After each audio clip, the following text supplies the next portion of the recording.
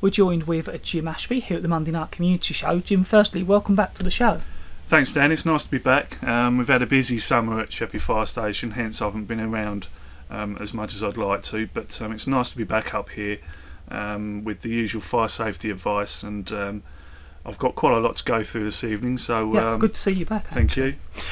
Firstly, to start us off, I understand you've been to an incident relating to smoking, so I was wondering, do you have any safety advice smoking wise in the home? Smoking is a problem in the home, and we have been to a few incidences recently on the island that involved smoking. More people die in fires caused by smoking than any other cause within the home. At the end of the day, tobacco is manufactured to stay light. Cigarettes themselves burn at something like 700 degrees, so they are a problem in the home, and it's a common problem that we deal with on a fairly regular basis. So just a few safety tips if you are a smoker, or if you know someone that is a smoker in the home, just to avoid an accidental dwelling fire. The big one, of course, is never to smoke in bed. People do smoke in their beds, and it can be a big problem. It's very easy to fall asleep and allow the cigarette to set light to your bedclothes and furnishings. And of course, if you're feeling drowsy, you shouldn't smoke at all, especially if you're sitting in a comfortable chair, or if you've been drinking, or if you take prescription drugs maybe. It's very easy to fall asleep, and before you know it, you've got a serious incident on your hands. Don't leave lit cigarettes or cigars, or even pipes overbalanced. They can quite easily land on the carpet or other flammable materials around the home. And make sure that your ashtray is heavy and can't be easily tipped over as well. So make sure that if you are a smoker in the home, you're aware of where you're putting your cigarette whilst you're smoking.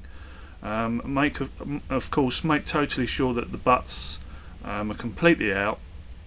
When you're finished with them, wet them and empty your ashtray into a metal bin outside, rather than putting your cigarette butts into your domestic waste bin in the kitchen.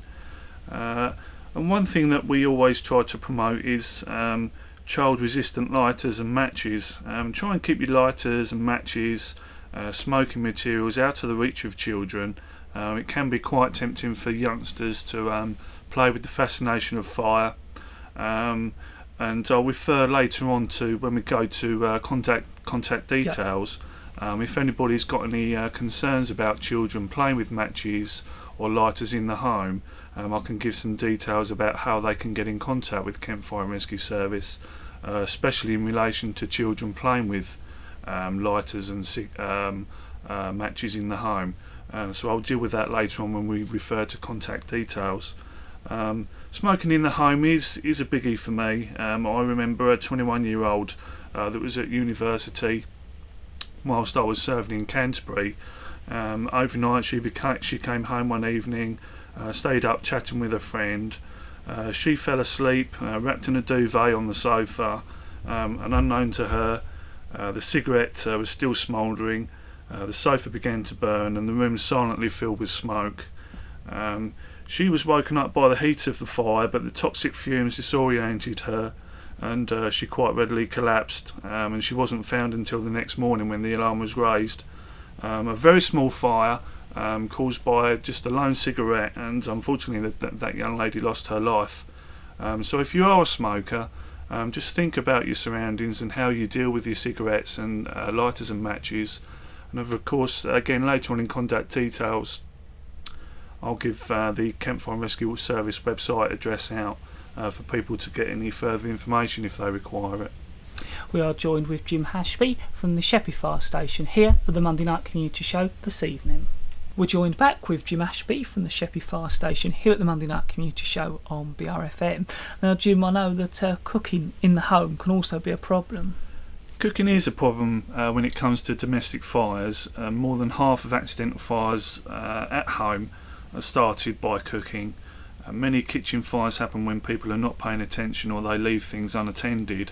So again, just a few tips to the listeners to bear in mind. And there are several things that they can do to prevent fires in the kitchen. The big one, of course, is make sure you don't get distracted when you're cooking, and take pans off the heat and turn the heat down if you're called away, or even better, turn the heat off. If you're called away from the cooker, the most common problem is people being distracted by a phone call. They get called away to the phone and end up 10 minutes, 15 minutes on the phone, and before you know it, they've totally forgotten that the Sunday roast is cooking away nicely on the cooker. Loose clothing is also a problem as well whilst cooking within the home. Just make sure that you haven't got any loose clothing around the cooker whilst you're preparing any meals, and don't cook if you've been drinking alcohol or, again, prescription drugs. You may get drowsy or lose concentration. We've recently run a campaign within Kent Fire and Rescue Service that was called Stand By Your Pan, and that was referring to a chap who put some cooking on the oven, fell asleep, and had a domestic house fire. So that was a campaign that we run recently within the brigade, and people might well have seen the advert on TV, and it's also on our website as well for people to view. Toasters, they're a little bit of a problem sometimes, and it's always a good idea to check that the toaster is clean and well away from curtains, and empty the crumb tray regularly as well. It might seem a trivial thing, but we have had a few instances where toasters have caused a problem. And keeping the hob and oven and grill clean as well, that's particularly important. Very easy for the build-up of fats and bits of food to start a fire. And just a small fire in the kitchen can escalate to something a lot bigger. So just keeping your cooking utilities clean is quite important. Cooking with oil as well is obviously a problem, and you need to be especially careful when you're deep fat frying or cooking with oil, because hot oil can catch a fire easily. So don't fill your chip pan or deep fat fry more than 1/3 full of oil. That's the golden rule. And try and use a thermostat controlled deep fat fryer, which can make sure the fat doesn't get too hot. A lot of people have moved away from the old style pan full of cooking oil, moved across to the thermostat controlled deep fat fryer. And I quite often ask the question, do you use a deep fat fryer, when I go and visit people's homes? And a lot of people have moved away from these, and they tend to just go down the chip shop, to be fair. So but if you do use a traditional chip pan, then the golden rule is 1/3 full of oil and no more. And if you are still using a traditional chip pan, then again, just a few rules about using it.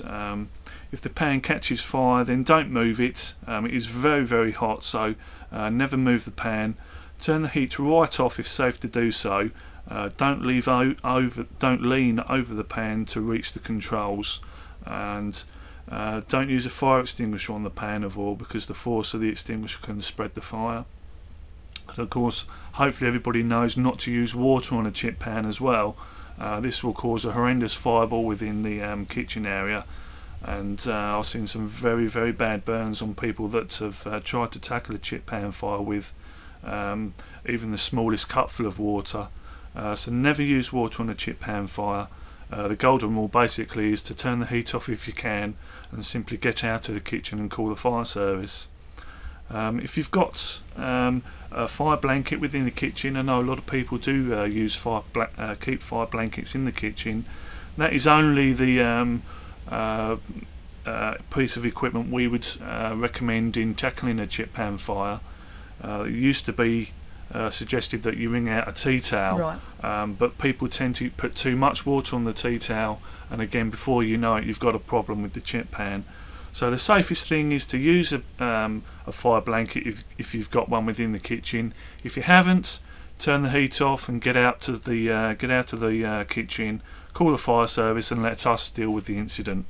So there's just a few bits and pieces on cooking, and it is a common problem. So just a little bit of common sense, and again, the golden rule: get out, stay out, and call us out.